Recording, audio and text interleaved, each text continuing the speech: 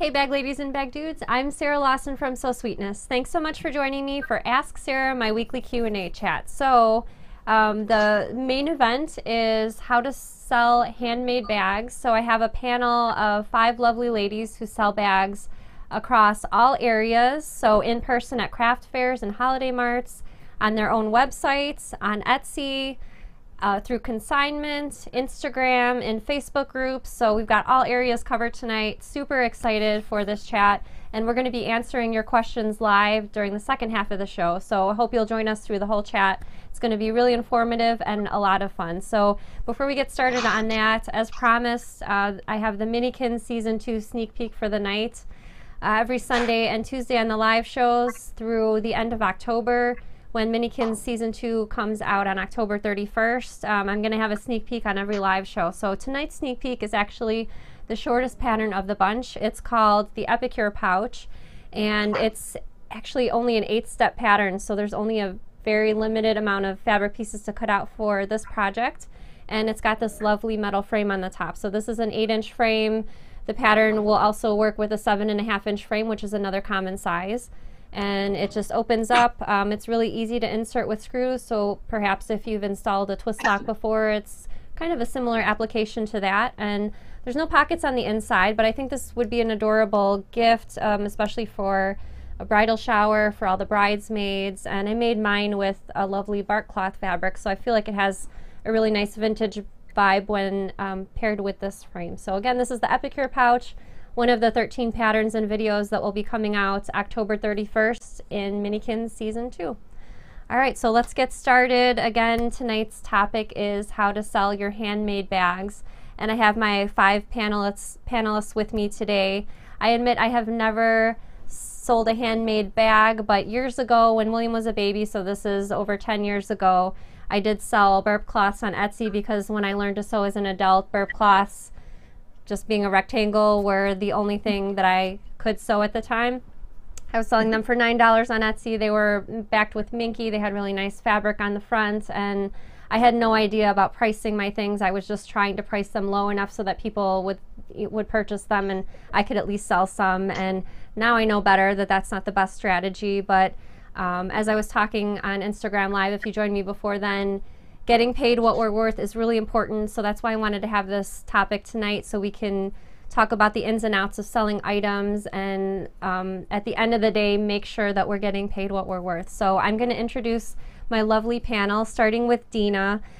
Before I start having everyone introduce themselves, I also wanted to remind all of you viewing out there that I have links to all of my panelists' shops or their main site of business in the description. So if you want to check out their links after the show and see what they're doing and what they're making and what they're all about, please do that after the show. We'll start with Dina though. If you could tell everyone the name of your business and how long you've been selling handmade items for. Sure, thanks. Hi everybody, I'm Dina. My business is DBMM, More Than a Pretty Case. And right now my website is actually, I'm switching to a new website this week, so you'll see it there, but I'm not selling anything at this very moment. But I've been making gig bags and for musical instruments and also straps for a little over 5 years. And then this year I just am now, kind of shifting my focus into kind of regular bags and wallets and, some things that are a little quirky and different, but not necessarily for musicians. Awesome. Thank you, Dina. All right, so we have 2 Christies with us tonight. We're going to start with Christy with a C. So Christy, if you could tell everyone the name of your business and how long you've been selling handmade items for. Hi, I'm Christy Stool Dryer. I run Love You Sew, and I've been selling since about 2013 on Etsy, mainly baby items, but I throw in bags all the time. And lately a lot of bags that are shown through Instagram and Facebook. A lot of times I get a lot of inquiries there as well. So I kind of sell all over, but mainly on my Etsy site as time allows. I'll post some extra things over there. Awesome. Thank you, Christy. All right, so next up is Bethany. So Bethany, what's the name of your business and how long have you been selling handmade items for? Hi, I've been sewing for about 3 years, and the name is Five Stitches. Basically, just because it's my husband and I and our 3 girls, so Oh, just nice. went off of that. But yeah, just fairly common story. Just started staying home with the girls and just picked it up as something to do and fell in love with it. Excellent. All right, thank you, Bethany. All right, now the Yeah. Christy with a K. Rock Baby Scissors. How long have you been selling handmade items for? In January, it'll be 9 years. Oh, wow. That's awesome. Quite a while. Congratulations. Thank you. Awesome. All right. Next is Shannon. Tell everyone the name of your business and how long you've been selling handmade items for. Hi, I'm Shannon. I own Shannon Created, and I've been selling handmade items for coming up on 4 years.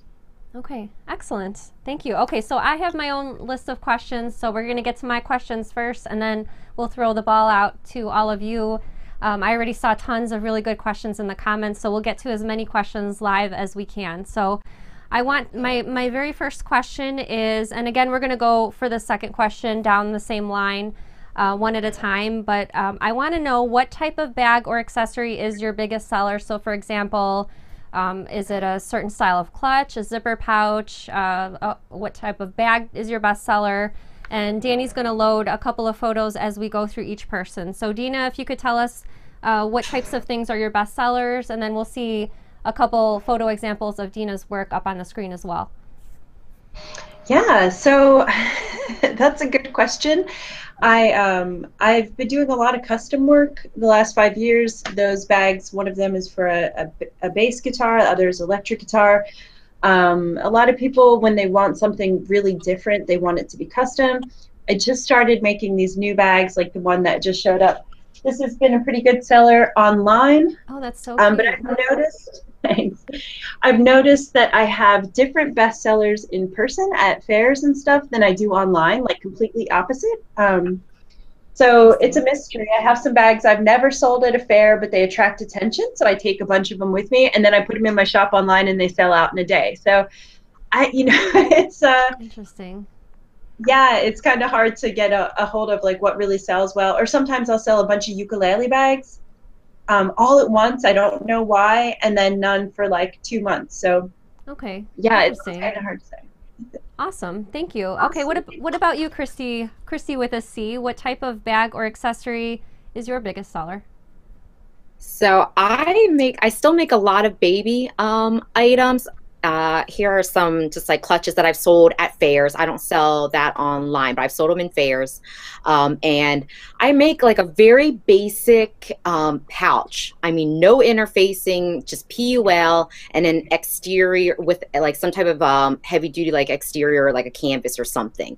And it's very easy. It's fast, high margin, and it's what I've stuck to mainly because it's high margin, a low amount of time. But at fairs, if I do like a craft fair, I will sell like these little coin pouches, which you just use scraps for, because people that just walk around, and lots of times kids come by, they pick up these little coin pouches, and it's just like one like the nice things. And of course, like actually I just did one, what is it, last weekend, sold all of my motos.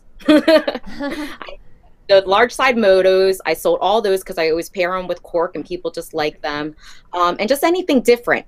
It's funny, like one of the things that a husband had mentioned, he was like, wow, there's a lot of different ways to make a pouch, aren't there? And it cracked me up because it's like, yeah, there's definitely a lot of different ways. And so anything that has always been a little bit different, or just a different shape, they always tend to sell a lot faster in person. Yeah, online, I just don't post a lot of them. I post like my basic offering online, but I have had baby bags, like large, sizable baby bags sell online that I couldn't sell in person because they were so expensive. So when you mentioned about throwing, there was something different in the pouches that you were selling in person, like we saw that picture with a little bit of leather in there. Is that what you mean by throwing something high-end? Yeah, just like a different shape. Okay. Yeah, a different style. Of course, the cork is a big seller. just because it's still so different, even though we as bag ladies and bag dudes have seen it seen it for a while, the market hasn't. And so when they come across that, people they are just floored, and they always want to know the background. What is cork? Is it like the wine, the stuff in the wine? And, especially if you have like the fun rainbow stuff, it really attracts like kids and a lot of people that come to these type of markets because they're always looking for something different. Okay, awesome. Thank you, Christy. All right, so what about you, Bethany? What type of bag or accessory is your biggest seller? Mine is just a very simple wristlet that I it's just a self-drafted pattern, but very simple. And the two-tone one there that's pictured is definitely the most popular, but it's a very, very fast sew for me. And so I try to keep it at a low price point so that it's a good gift for people to buy as gifts. But anyway, it's a very quick sew for me. And I love making it because you can make the combination anything that you want. That's awesome. Yeah, try to keep yourself interested while you're sewing so many, right? That's important too. All right, how about you, Christy? Rock Baby Scissors, what is your best seller? Definitely right now, project bags, sew together or bionic gear bags, and then what's on the screen now, the Rockstar bag. Thank you, Sarah. They're definitely the Rockstar bag. I made the first one and people went crazy for it. So, and I think I just posted one yesterday in your Facebook group. It was number 84. Oh my gosh. And I have another one on my table that's finished right now, minus the inside binding. And then I have another one that I have to make tomorrow. So. Awesome. Yeah, I actually have a sew together bag from Christy, so I can see that would be popular in her shop, and also the craft bags. I've seen you on Instagram making a lot of craft bags lately. Those look really cool. Oh yeah, tons of them. Okay, so what about you, Shannon? What is your best seller? I find that my best sellers tend to go in cycles. Right now it's mostly backpack and sling bags. That backpack right there on the screen is definitely a popular one these days, especially with school coming back in session. I have found that the park hopping bags, like these ones, this size, has been very popular lately, but it does tend to cycle. So right now it's backpacks and sling bags, and wallets are always good too. Awesome, awesome. Okay, all right. So let's get on to some more questions. My next question is, how did you decide how to price your items? So let's kind of change it up, the order up a little bit. Let's start with you, Shannon. How did you decide how to price your items? And I know you use a lot of custom fabrics, so does that change things for you at all? Yeah, it does. I use a lot of, like you said, a lot of custom printed fabric, which costs me more, and therefore that does end up being passed on. In my price point, for me, it is a matter of determining how long something takes me to make. We need to be paid for our hourly wage for our labor.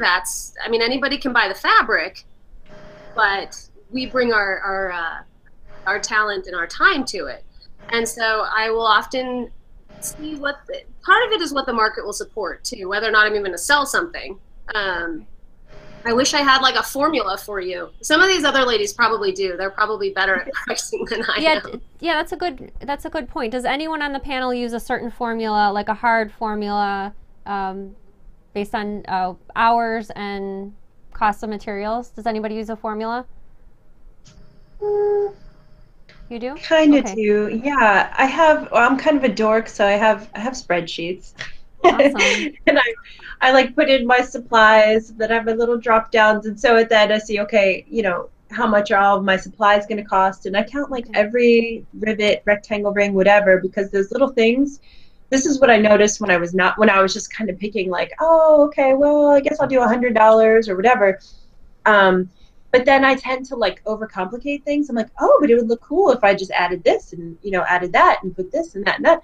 And then by the end of it, you've added like $20 worth of extra hardware. So yeah, I keep track of all that and time. And I actually just recently also I was like, if I'm going to be a business and not just because I'm not a wage worker, I'm not just working for my own wages, I have to also invest in my business. And so I joked, but seriously said, I now put in an extra percentage for reinvestment so that I can actually buy a new machine or, upgrade my equipment in some way, or just all those little things that don't make it into the price normally.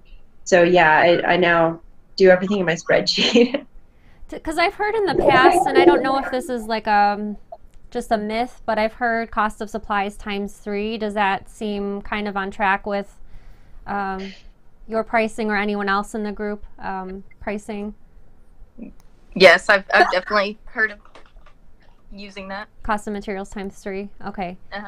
That's a good rule of thumb, but you should really track everything. I'm a spreadsheet girl too. Yeah. Okay. So I mean, like, and I know that we buy things like on sale. Some is like full retail, and then there's like different prices. So I do an average of how much I spend.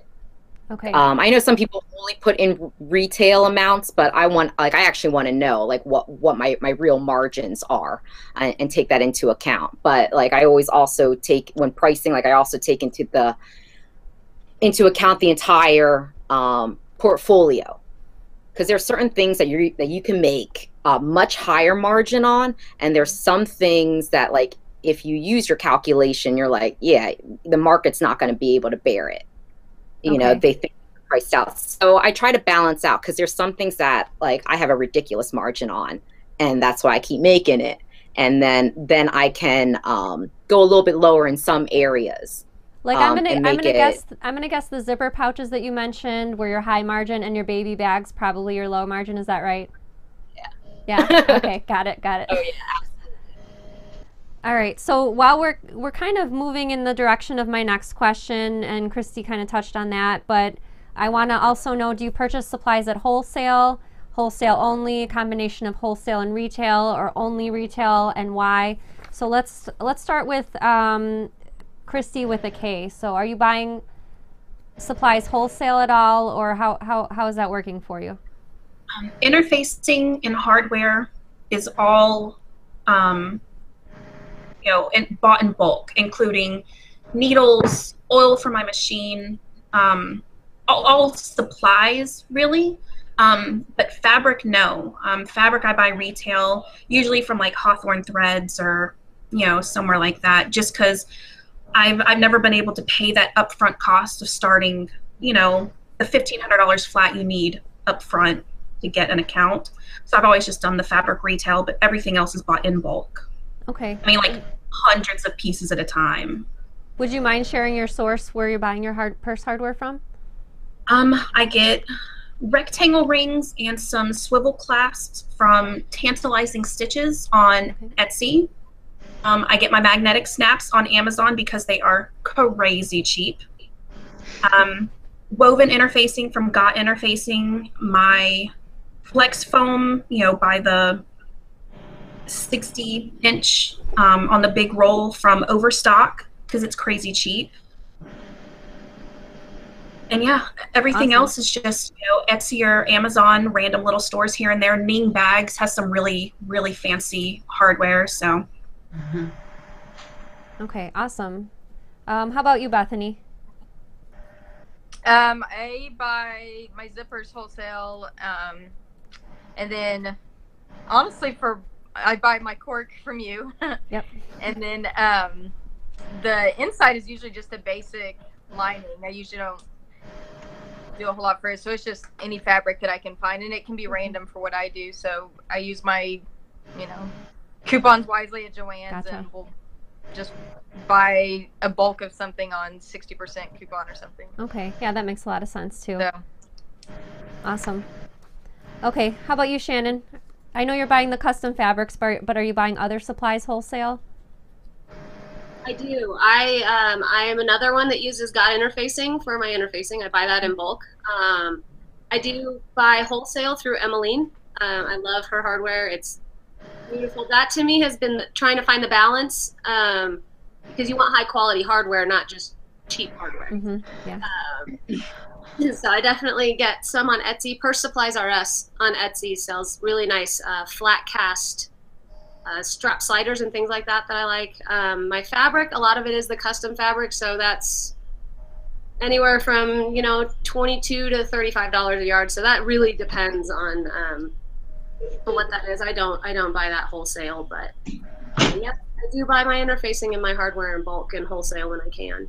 Okay. Okay. Yeah. So it seems like across the board, certain things everyone's buying wholesale, and others like the custom fabric, paying the full price for. And there's a few other points that I wanted to touch on.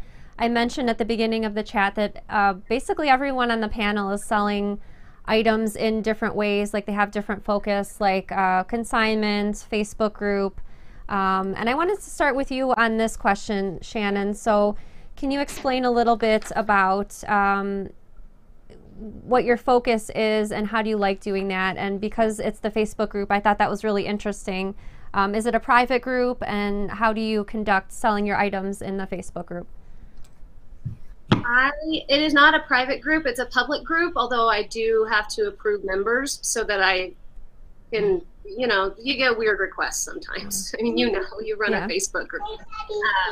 So I do have member approval on, but it is a public group, and I did sell on Etsy for a while, but I found that my traffic was going lower, and I like the Facebook group because people can have their notifications on, and they can see, you know, when they want to see it, what I'm selling. I do my custom stocking, my custom slot stockings on Facebook, which is really nice.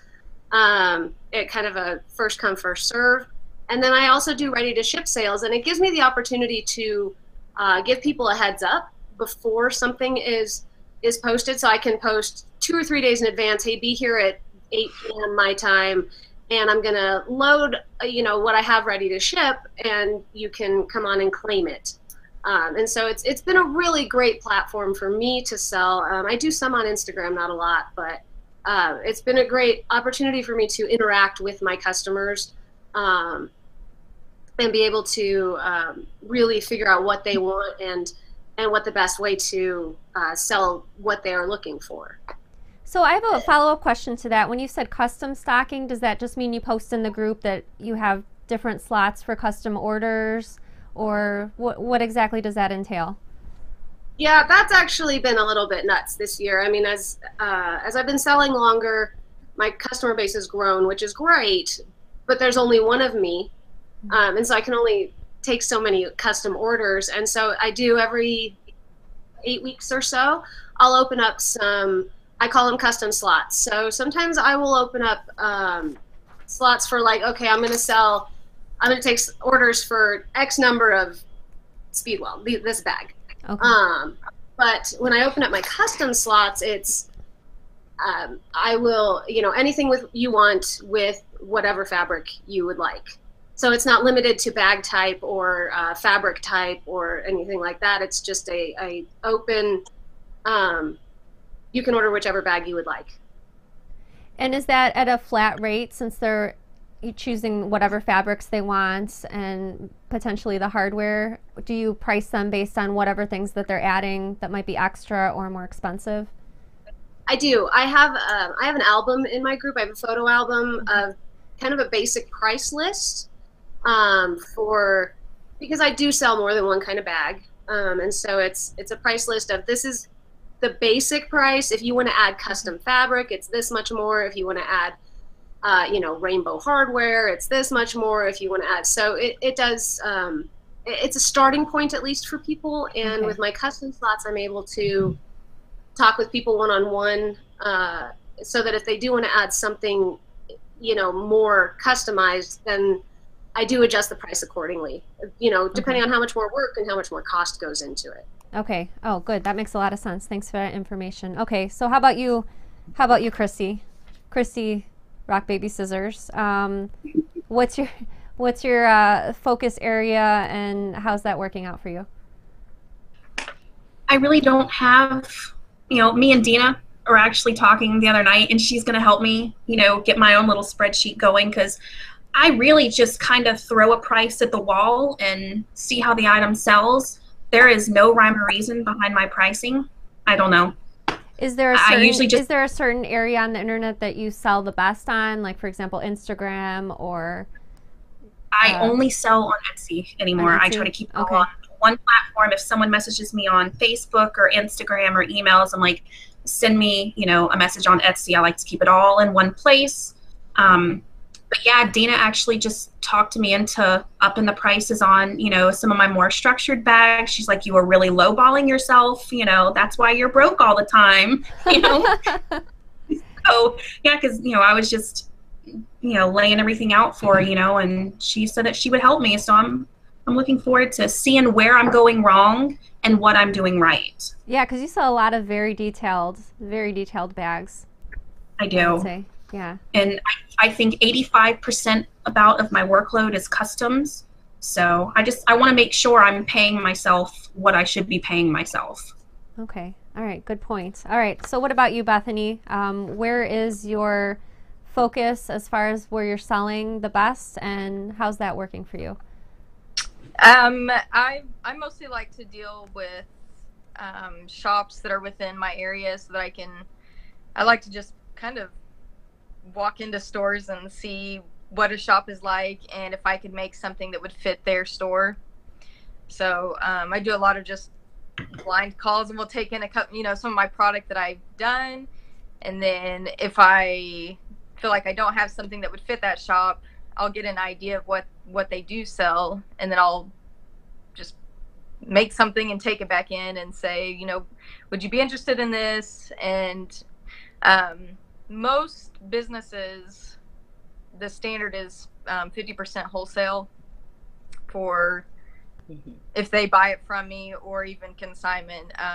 So that scares a lot of people when you are talking about selling bags, but I tend to make products that I know I could sell for 50%, because it's such a good area where I live to just find little niche shops and boutiques, and so there's a lot of opportunities, but you kind of have to expect that it's going to be 50%. So that's why I try to keep my items to small, quick projects. And I think I saw from your Facebook page, because I follow you on Facebook. Hallmark, I believe, is one of the types of stores that you sell to. So I thought that was very interesting. Yeah, it's actually based in Kansas City, the headquarters here, and so they really have. Yeah, so there's several Hallmark stores around here in Kansas City, and they've really taken an interest in local vendors. So right now they do focus on, and they really enjoy taking on local vendors. But again, that is a 50% thing, and so I try to, what I make with them, I make sure that it could be something I could still make a profit with, but still be really quick to make. And anyway, so that's why the wristlets are such a good thing. Very interesting. So do they call or email you their orders when they need to reorder? How does that work? With them, it's just consignment, and so I'm able to take what I want, and honestly, it works out great because I can test out products. And then there's also a local store called Made in KC that also does local vendors, but they buy from me wholesale. So it works out great to be able to test out stuff with Hallmark, and then whatever works, I can try with the other store. Gotcha. And, anyway, I love mass production, and I like being able to just make 20 or 30 of something at once, and it goes so fast. Awesome. Thank you. And that's very interesting about the consignment. So Christy from Love You So actually has to leave us in 2 minutes. Christy, before you leave, I was wanting to ask you, what do you feel is the most important thing that you've learned as a seller? So is it about pricing your items? Is it about coming up with the best type of item, or is it about the social media? What do you think is for you the most important thing that you've learned that has helped you grow as a seller of handmade items? I think patience. It takes a while. It takes a while to, build up your credibility, for people to understand the quality that you are putting into your bags. So sometimes not everyone can see it online. I get a lot of people in person, and once they see the quality, then they understand, some of the pricing. And then, then it's the word of mouth that comes in, but that, and just to enjoy what you like. 'Cause I mean, I've made a lot of things, but I've made a lot, but I sell very little. There has to be some type of enjoyment in it, because there's certain things that I just, once it's asked of me, then I lose some of the enjoyment. And so I've picked certain things where I know I can make it, churn and burn it, and I still enjoy it. Awesome. Well, thanks so much for joining us, Christy. Thanks for being on the chat. Thanks for having me. I got to put the babies to bed. Good night, Christy. Goodbye. Okay, so I'm going to ask this next question to the panel as a group, and feel free, whoever has the answer to the question. I'd like to know, do you have a lot of repeat customers? I have a few. There are a few names. She actually just put an order in again last night. But yeah, I have, I think 3 or 4 ladies that I'll see their name, you know, every couple months. So, and it's really fun to know that they like your stuff enough that they just keep coming back. It's a big compliment. Awesome.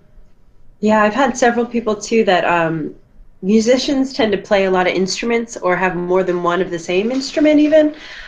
So I've had people come back. I tease them if they have collections now of, you know, gig bags. I wonder what they look like, you know, going through an airport or something with my gig bags. But it's been fun too that now that I've, you know, I'm trying to do this switch over. I'm kind of in the middle of switching over to these sort of regular bags. And a lot of my gig bag customers have been my very first regular bag customers. So awesome. Yeah, I have some people. I think the record is 6 bags. One person with 6 bags, although 2 of those I think were gifts. Yeah, so she has 4 herself, and then 2 were for her boyfriend. Awesome. I do have quite a few repeat customers, but I find that because I offer several different bag styles, and I try to come out with a new bag style every now and then, that people, they want to try the new bag. And so I do have quite a few repeat customers. Okay, so I'm going to jump over to my next question. If you do custom orders, the first part of the question is, what is your lead time? Meaning the time it takes you from when they request the order till when you deliver it. And do you take a percentage down, for example, 50% down when they order it and 50% down when they complete it, or do you take the whole money amount up front? We'll start with you, Shannon, since you're still on the screen. When I take a custom order, I do custom orders in 2 different ways. So when I take a custom order, my lead time is, at the beginning of the year, it's like 6 to 8 weeks. This time of year, it's more like 12. Just for Christmas orders, it gets busy. So I will, and I do require full payment up front. And then when I do the custom fabric, I'll often take a pre-order for the fabric. And of course, those of you that are in the custom fabric world know that it takes the fabric anywhere from like 12 to 16 weeks to get to me. So in that case, I do take a 50% deposit. I require a 50% deposit up front, with the rest due when I have fabric in hand. So my lead time, part of it depends on the time of year, but it's right around, it averages about 8 weeks for custom orders. Awesome. What about you, Bethany? What's your lead time, and do you take a percentage down when you're doing orders or custom orders? Yeah, I do require full payment. And if it's people I know, I tend to not be as hard about that. But I usually give about a 6-week lead time. Okay. All right. How about you? That's just fitting in them with other, like the stores. Okay. Yeah. Awesome. What about you? The stores are the priority for me. Yeah, that makes sense. What about you, Dina? What's your lead time, and do you take full payment? Full payment up front. My lead times vary, but I'll take customs just for a certain amount of time, and I also kind of differentiate between custom and made to order. So made to order is a model or design I already have, drafted out. I've already designed it, and they're just choosing their fabrics from my collection. Okay. So those will be a little bit faster, but usually about 4 bags later than I should, I'll stop taking customer made to order because I realize my lead time has just gotten ridiculous, and I'm like, oh, I got to catch up. So I'm really bad at this, actually. Though I continue 5 years, I'm still bad at it. So. All right. What about you, Chrissy? Yeah, like I said, a lot of my workload is custom. My lead time is 6 to 8 weeks normally. You know, natural disasters like hurricanes, you know, can put you a little bit behind. So. Okay, so I had 2 more items, and then we're going to open it up to questions from the live audience. My 2 questions were, do you use licensed fabric for your items? And the second part of the question was, do you use social media tools like the Etsy seller app if you sell on Etsy, or if you promote listings like on Facebook? So let's just go back down the line. We'll start again with Christy. Do you use licensed fabric, and do you use social media tools? I use licensed fabric when requested for custom orders.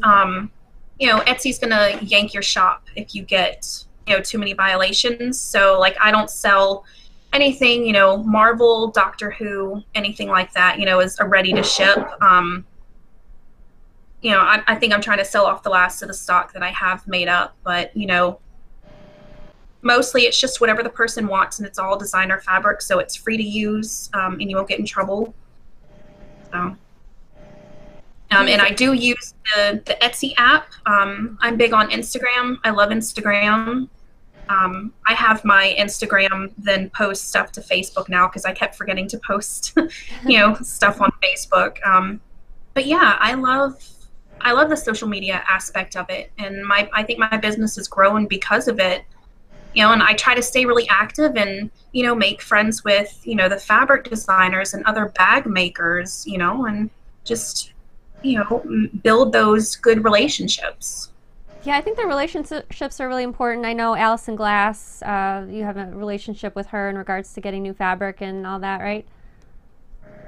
Yeah, sometimes. And me and Chin text here and there, and, you know, that's always really exciting. And, you know, and then I've become friends with you, and, you know, we've talked on the phone like normal people, and, you know. And yeah, that's awesome. Yep. It's a lot of fun, you know, whenever someone asks you to make something, you know, with their fabric or their new bag pattern, it's really good. It's nice for me, you know, to know that I've worked hard on cultivating these relationships and building my brand, and people are trusting my brand. Mm-hmm. You know? Yeah, that's really Feels important. really good. And Christy mentioned the Etsy seller app. Even though I don't sell handmade items, I sell cork fabric and other things and patterns on Etsy.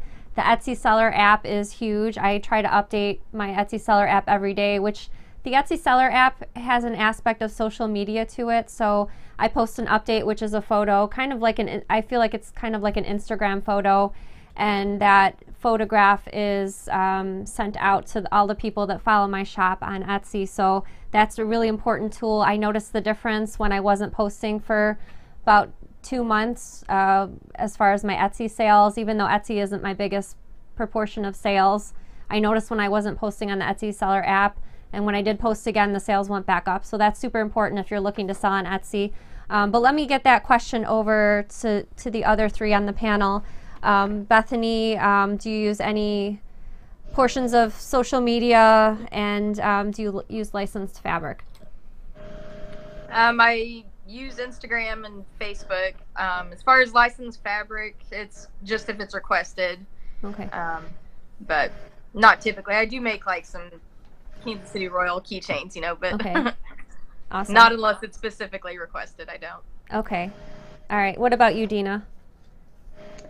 No, so everything I make is with those Vlisco, you know, the Dutch wax print fabrics. So that's, you know, my thing, my niche. I do get requests sometimes. I usually say no. The only sort of fabric I ever did once was for a kid's music class, and the parents all got together to get a guitar case for the teacher using the kids' artwork. So that's not licensed fabric, but that was my one exception in 5 years. And as far as social media, yeah, I like Instagram. I've been really trying to, like, I've been a bad Instagrammer for several years now, but I'm really trying now to post, you know, at least a few times a week. And I have gotten, I'm actually moving off of Etsy. It's been nice while I've been there, but I'm actually moving off of Etsy because I realized that I was driving my own customers like that I got through Facebook or Instagram or in person to Etsy. And so then you get into that thing of, wait a minute, I'm paying the fees, but I'm the one, you know. So I just saw my organic sort of reach on Etsy drop a lot with some of these policy changes. So yeah, it's it'll be sad, but I'm moving more to Instagram and Facebook and off of Etsy. That's a good point that Dina made. Etsy has the fees, the seller fees, as well as the fees for, you know, the payments. And so Dina made a good point. She was posting to Instagram and Facebook and or in person and sending people to Etsy where she would have to pay these fees. So that's a really good point. And on that note, we're going to jump to the live questions. Danny's going to put some questions on the screen. I know there's tons of really meaty questions coming through. Jennifer says, how do you manage your raw goods inventory? So the goods that you're using for your custom orders, does anyone have a system as far as managing that and what you have in stock? I just go by site. All my hardware is in clear drawers on the thing behind me, I think behind my head. But yeah, if something isn't full, I order it. If my foam is getting low, I order it. I don't have any, you know, I don't keep track of anything electronically. Okay. I admit I do the same thing with my cork and all that stuff. Does anyone use a spreadsheet as far as keeping track of their inventory? I'm bad about that too. I just keep the little sticker, you know, that has like, it says what it is on the front of the bin, and then like Christy said, it gets low. I go, okay. I take the sticker down and order more. Yeah, that sounds easy. Okay, Dan, you want to post another? I saw you had another one up there a second ago. Esther says, what payment style do you use? Do you use PayPal, Square, or something else? I'm assuming everyone uses PayPal, right? Is that correct? Right. Yeah. I use PayPal because, I mean, I think for the same reason everybody does. It has buyer and seller protection on both sides that you don't get with Square or anything else. I mean, Etsy does have its own seller and buyer protection, which is great too if they use the Etsy checkout. But for me, I use PayPal exclusively. Does anyone use anything besides PayPal? Oh, sorry, go ahead, Dina. Square in person, actually. I don't know if it's still going on, but it might be. You can check through their website or through Etsy even, because now they're associated with Square. But they had a deal recently where your first $1,000 in fees, not in sales, in fees is waived when you sign up. And so I did that. So all summer, I haven't been paying fees when I sell at, you know, craft fairs and festivals and things like that. So I've been using Square. Yeah. So if anyone isn't familiar with Square, because I use it when I teach at an in-person event, Square is a little credit card reader that you use with your cell phone, and it gives you the ability to swipe, or if the credit card has a chip, insert the chip into your credit card reader, and you can take payments in person. And it's really nice because it's kind of like you have your own little cash register with you. Well, as far as credit card payments, I think the fees for Stripe are about the same as PayPal. Last I checked, it was I think 30 cents a transaction, and then 2.9% of your intake fee. So really reasonable and easy to use for taking payments in person. Okay. Manuela says, you guys are inspiring. Question, I want to open a shop to Etsy. Do you recommend Etsy or a personal website? I personally just started my own website just due to fees, and I like being able to just personalize it and make it my own. But it equals out to be about the same in the long run, and I feel like it's more just professional looking to have your own website. Do you feel the traffic that you're sending over to your own website is due to your work on social media? Do you feel like that's accurate? Okay. Yes, and I feel like on places like Etsy, if they were to go to look for a wristlet, you type in wristlet on Etsy, and they could end up on somebody else's shop instead of your own. So I feel like you open yourself up to competitors if you are on Etsy or other sites. Okay. Whereas with my site, you know, they're coming strictly for my product. Yeah, that makes sense. What about you, Christy? I had a little bit of an issue. I had my own website. Like, I own my domain, you know, and I had my online store up, I tried first with GoDaddy and then with Weebly, built really nice, pretty stores. I didn't sell anything for almost a year on my website. So I finally just stopped. You know, I stopped paying the fees. It seemed like everyone wanted to go to Etsy because Etsy is what people know for handmade items. Okay. So they're that's familiar why with it. They feel comfortable using the website. I gotcha. Exactly. I gotcha. Okay. All right. I see another question coming through from Donna Lynn. She says, postage is so expensive. Is USPS or UPS or FedEx the best or cost effective? Dina, what do you use? You know, I use a combination of, I mostly use the Postal Service, but sometimes with large, heavy packages, if they're going far enough across the country, then UPS will be less. But if I have a large package, I'll check both. But as the default, I usually just use the Postal Service. Okay. And we get discounts between either through Etsy or also PayPal. And there's even a way, even if you haven't done a transaction through PayPal, if you just Google it, you can find that you can still actually print shipping labels through PayPal, which is nice because then you'll get that commercial rate for the shipment. So use that.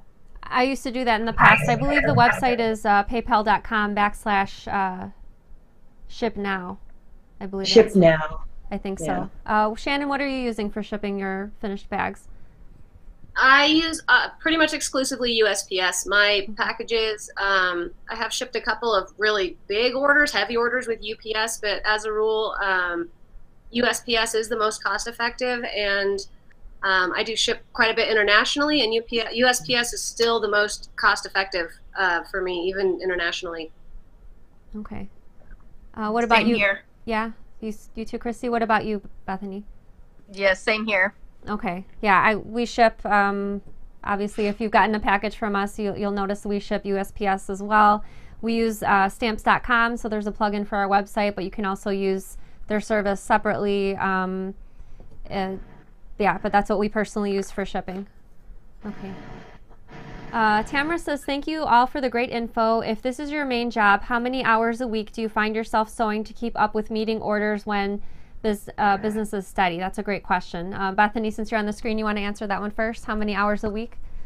Sure. Fortunately, I get to stay home already just because I still have a couple small girls at home. But it's probably it's a good maybe 4 or 5 hours a day that I'll spend just breaking it up. It's not all at one time, but they'll play for an hour and also they'll take a nap for an hour and also, and then in the evenings, usually a couple hours. So okay.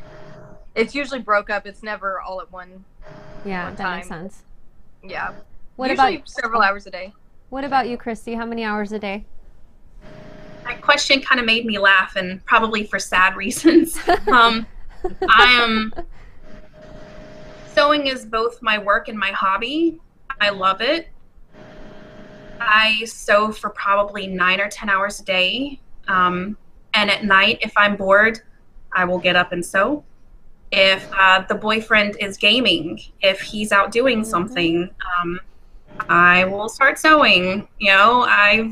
I've worked till 1 and 2 o'clock in the morning sometimes. I've put in 16, 17-hour days. So I'm probably not a person people should strive to be like when it comes to working. Do you take the weekends off, or is that not an issue for you? Yeah, I probably shouldn't answer that question. I work an insane amount. I really do. But this is my job. This is my money. This is my livelihood. This is how I pay my bills. This is how I feed my kids. So I don't see it as overworking. I see it as me busting my butt to provide for me and my kids. Yep. So I hear you. I'm on the same what I page. have to do. Yep. How about you, Dina? So I do have also another job. So I'm a researcher, and I do contract stuff like consulting. So sometimes I'll be really busy with that stuff, and I might only sew a couple days a week. And then I have periods where I'm not doing that, and so then this becomes my main job, and then it could be a lot of overtime, a lot of hours. sewing. But I don't know. I've always been one of those people. I want to stay up at night. You know, at 5 o'clock in the evening, I'm like, oh, I'm gonna stay up and I'm gonna finish that bag, and then, you know, I put my daughter to bed and I'm like, Yeah, that's me. you know, every once in a while before a fair or festival, something in person, I'm like, yeah, I made it till 10. You know, I just don't have that late night gene. I used So to, I not wish I anymore. could. Yeah, it's gone. It's gone. What about you, Shannon? How many hours a day or? I'm with Christy. I probably shouldn't answer that question. People would be horrified. I'm going to go with all of them. That's how many hours a day that I feels like I sew. Right. It's probably a bad time of year to ask me that question because I am neck deep in like Christmas work. Christmas stuff. Yeah. So I'm working a solid 12 hours a day right now. Okay. But normally, I only sew when my kids are in school, so it's about probably 6 or 7 hours. Okay. All right. That makes sense. Chris says, do you all have a business license or LLC? Shannon, what do you? I do have a business. I am Okay. not an LLC, but I do have my business license and all the tax paperwork, all that taken care of. Yeah. Okay. What about you, Bethany? I do. It was a requirement for some of the stores that I was in. So Okay. Christy? Yes, my name is trademarked, so I paid for that. I have my business license, you know, my federal tax ID, my state tax. I pay a lot of taxes. Yeah. Everything is legit. Awesome. How about you, Dina? Yep. Also, business license. I was an LLC for a few years, and then it just didn't seem like it made much of a difference for my, you know, niche. So I let that go. But still, the business license. Yeah, I don't think I had an LLC for the first 2 or 3 years. I think the advice that I got was hold off on the LLC until you were more established because the LLC does have its upfront costs as well as yearly costs, and Yep. you want to, I guess you want to make sure that you're where you want to be and you want to continue doing it before you file for that, because then there's extra expenses that come with the LLC. That's my viewpoint, at least. Yep. Betty says, what do you use to manage taxes or any other software that you like to use, like maybe QuickBooks? So for me, I use QuickBooks Online. I tried to do it myself, but I could not because I'm not a numbers person, so we have a bookkeeper. Does anybody else use QuickBooks or something different? I use QuickBooks. I like that I use it online too. I like that it's cloud computing, so I don't have to have it all stored on my own system, which is nice for storage space and things like that. So, and it's nice that it exports to all of the tax software that I use. I use GoDaddy. Okay. And my mom's an accountant, so at the end of the year, I just send everything to her. So Nice. Awesome. Yeah, I also use QuickBooks. It's nice because I was also using GoDaddy, and then I did my taxes with TurboTax. And if you do the self-employed with TurboTax, they actually give you a free QuickBooks self-employed account. So that was nice, and then it all just plugs in at tax time. So yeah. Is everybody doing their books on a monthly basis, or how often are you going in there and actually? I know there's like an automatic export. I see Christy laughing, so I don't know if I should or shouldn't ask you. I should stay on top of it a little bit more, but you know, like if I'm using personal money, like if I don't have my PayPal business card with me or something like that, and I'll just use cash or my debit card, I'll keep the receipts in this special pocket of my wallet, and I probably should, you know, add them into my bookkeeping on a weekly or monthly basis. But no, I usually wait till January or February, and then it's like that mad crunch, like, oh no, I have 50 receipts in my wallet, so let's go and, you know, spend 2 days adding everything in. So I could be more on top of it, but at least I save the receipts. You know, I have the information. So that's why you should get a business account. That's one thing I would definitely recommend for people. It doesn't cost anything. Open business bank accounts, because then if you use a bookkeeping thing like, you know, GoDaddy or QuickBooks or whatever, you just link your business accounts to it and it automatically populates. And so all I have to do is go in every couple weeks and it will have some transactions that it doesn't know how to categorize. And I just say, oh, okay, anything that comes from So Sweetness is supplies or whatever. And then in the future, it will always categorize that correctly. And it's just so much easier. And it's not all mixed in with your personal finances. I cannot stress that enough, because when I first started my business, I was using my personal account for personal and business. And it was a nightmare, and it cost me a lot of money to have a actually an accountant, get everything straightened out. Please do yourself a favor, have a separate account at your bank for business and separate account for personal, and keep them separated. So don't be using your personal account for, going to Joann's. Use your business account, get a separate card. It's really important. I know it sounds like a simple thing, but literally it cost me a lot of money to get it straightened out and fixed, and many days spent with tears just because it was taking so long and took a lot of my time also. So yeah, just keep everything separate. Do yourself a favor. I guess I know what I'm doing tomorrow.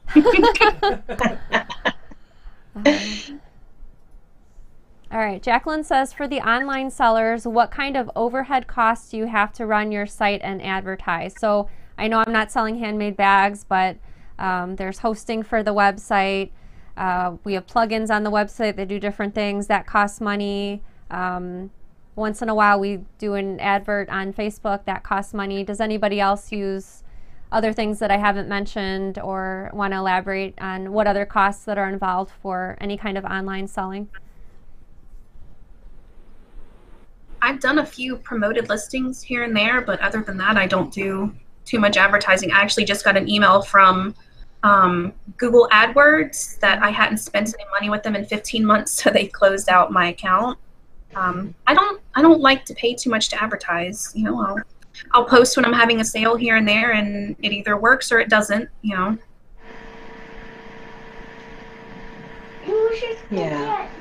I mean, the only thing I would say is just to remember, like if you're pricing your stuff for online sales or whatever, just to remember to include things like, oh, okay, you're going to give PayPal 3%, you're going to give Etsy 5%, you're going to, just those, because those little things kind of sneak up on you, and then you realize at the end of the month or the year, like, oh, but because in your head you go, oh, I'm making $85 off of that, but really you're making 76 or whatever. Yeah. So it's, those little things. And make sure you account for your shipping supplies. Yeah. Your coupon cards, if you do those, your business cards, your clear poly bags, your mailing poly bags. Sure, UPS or USPS will send you a lot of their priority boxes for free. But I mean, you have to account for all the other stuff. Ribbon and wrapping paper, if you tie your stuff up really pretty, that has to be accounted into your shipping costs. And unfortunately, that didn't occur to me until this year, but I have a $1 handling fee on all of my items, to go towards the poly bags and business cards and all that good stuff. Interesting. Another question, how do you trademark your name and logo? Does anyone have their stuff trademarked? I do. You do it through your individual state, and it's something you have to upkeep. I know in Louisiana it was yearly. I'm not sure. We just moved to South Carolina 4 months ago. I haven't done it here yet, so I'm not sure what the maintenance is here. Okay. It's usually really cheap. I know in Louisiana it was very cheap to get trademarked. Okay. Excellent. I see a question from Lisa coming through. MailChimp and keeping email lists with advertising. So does anyone use a newsletter to send out information to their customers? And if you do, which one? I don't use one. I don't either. Okay. Well, I use MailChimp is a good one. I use Mad Mimi just because the pricing, once you get a lot of newsletter subscribers, was cheaper for Mad Mimi. But either MailChimp or Mad Mimi, they're both really easy to use. I think it could potentially be a good idea to collect an email list, because that's a list that you completely own yourself. I watch a lot of marketing videos, and for example, followers on Facebook, followers on YouTube, Instagram. I think we all know that all of our followers are not seeing every single one of our photos, but your newsletter is sort of a targeted market. Generally, a good percentage of your newsletter followers do actually see and open the newsletter. So newsletters are a good idea, and I think MailChimp has a certain amount for free, so good idea, especially in-person events. Also, you can collect email subscribers for that. It's a good idea, something to think about for especially repeat customers. Janice says, what machines do you use? All right, so let's start at the top of the list. Shannon, what's your sewing machine that you use mainly, at least? Do I have to pick just one? It depends on what I'm doing. Obviously, my piecing work, I'm a fan of Bernina.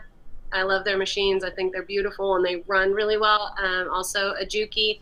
I noticed a couple of these ladies are sitting in front of their Jukis. And I have a Juki serger. Really, it depends on what I'm doing. My main machine that I use is a Bernina 7 series. Okay. And then a Juki also. Okay, what about you, Christy? Juki 2010Q. Okay, how about you, Dina? The machine I have, so. Yeah, I mostly use my Juki. It's a DNU 1541. It's a beast. But I was drooling earlier over Beth's cylinder arm machine, so that's my next. That's my dream machine, is to have an industrial cylinder. What about you? What do you? I see the Juki back there. Yes, Juki 8700, and then a cylinder arm that's from the leather company.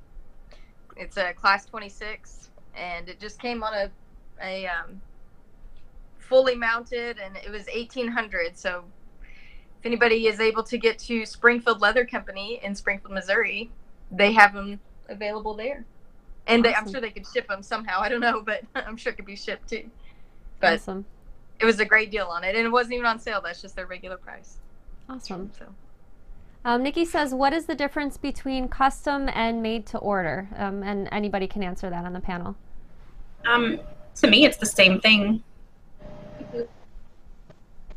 So for me, the difference was that made to order is something I've already designed a bag for. So I made, gig bags for the most part. So I have a soprano ukulele, a tenor ukulele, a acoustic guitar, full size, half size.